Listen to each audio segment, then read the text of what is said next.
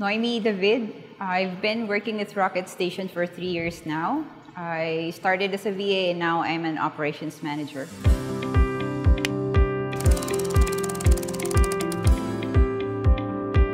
I love dealing with different kinds of people. The best part of being an OM is getting involved in the different VAs and their career journey with Rocket Station. It's mostly miscommunication with the VAs and sometimes with the clients, but it's important that we over-communicate with each other because, as you know, we're working virtually, and the only way for us to be able to have a better understanding with each other is to over-communicate, send updates about the progress, any changes in the business. That's how we deal with misunderstanding with our business partners. As an operations manager, we mainly take care of our partnership, both the VA side and the client side. We make sure that both are aligned in terms of the processes. We make sure that the VA knows what are expected of them, and we also make sure that the client knows what to expect from us and the services that we are able to offer to them.